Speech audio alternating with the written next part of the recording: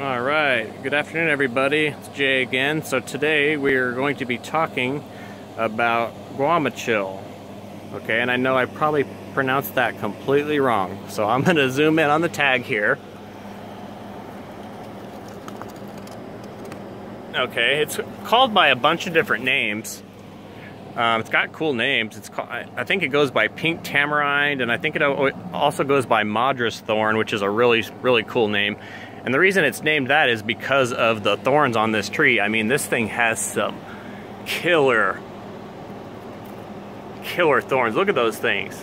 And if they break off in your finger, they go septic. Like, they're pretty nasty, nasty trees as far as the thorns go, but I mean, they offer really good protection for things you want to keep people out of. I mean, for instance, I'm growing this right up at the house with these other guys, and over a window, so it's going to be the security system for this window, more or less, because you're just not going to go through this tree eventually to get into the house because of those thorns.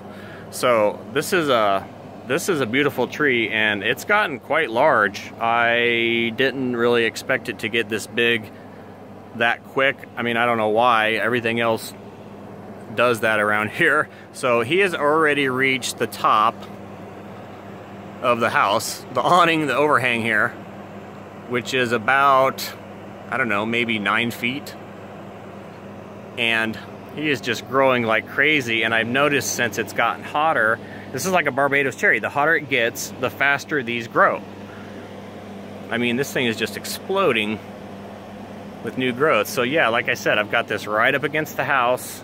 He is maybe, let's see here, maybe a foot away, maybe 8 inches away from the house, but I've got him planted correctly. So I've got him welled up, just like the rest of these guys, and I've got him planted below grade, just like the rest. So see, now the root system will go underneath the house and it'll never come back up. And I'm gonna keep this tree pruned, so it's gonna keep the root system below small. I mean, the roots can't exceed the canopy, so they're always gonna be sized the same. So if you keep working on pruning the top part of the tree, it's going to inherently prune the root system on the tree too. The roots will just get fatter, but if you've sent them deep already, then they can get fatter. Who cares? They're not going to be surface level where they're going to crack the foundation of the house.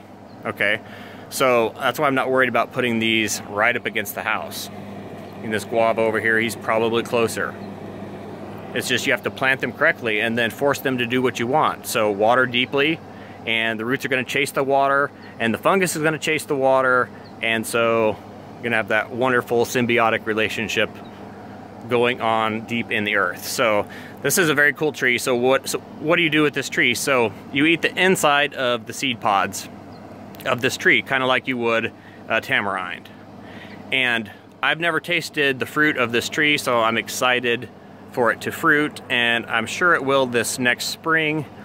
So this has been through one complete year. So it has gone through a winter, and by having it this close to the house, I did not lose this tree this winter. In fact, it didn't even defoliate. It stayed completely green. He still has some of the leaves from winter on this plant, okay?